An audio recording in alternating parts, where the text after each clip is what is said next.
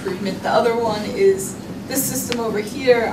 It was to make transgenic mice, which are the ones that are used in kind of any drug study that they're doing. So they need to genetically modify a mouse. So they have a strain or DNA that they know has this, and they need to inject it into the current embryo to make the new mouse with this genetic defect. You have to get a statistical set of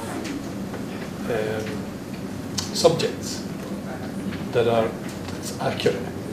When people talk about statistics in medicine, there isn't any. Right? There's only two. There's only been two correct statistical studies done in medicine. One was by two people called Dahl and Pito, and they were the people that did the characterised the relationship between smoking and throat cancer and cancers generally. And they studied that for 20 years over that period of time to get the data that was accurate. They got a Nobel Prize for it. The other people who did a proper statistical study in medicine were people who did glaucoma in India, because people in India seem to suffer from this disease quite significantly. So they got the data set. What we're trying to do, what Meghan's saying is that,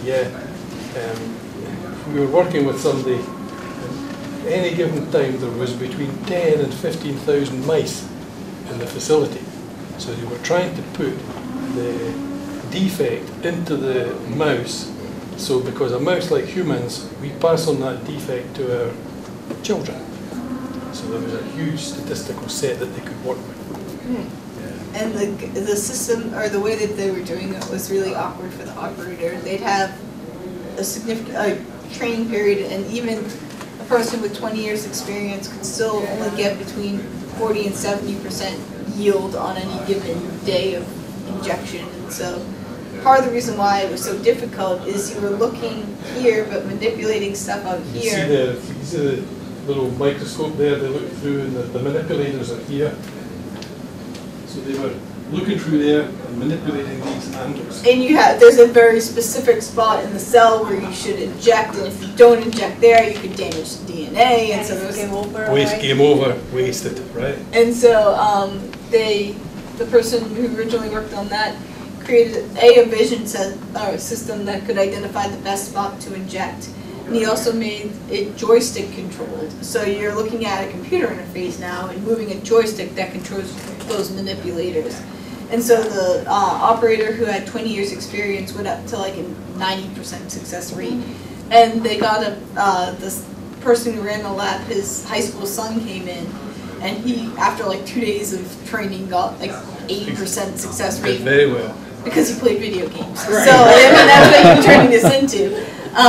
And so now they're hoping to move towards a more fully automated system. Because what was it, like one mouse is like $15,000 or something? No, I mean, it depends on the disease. A mouse can be $65,000.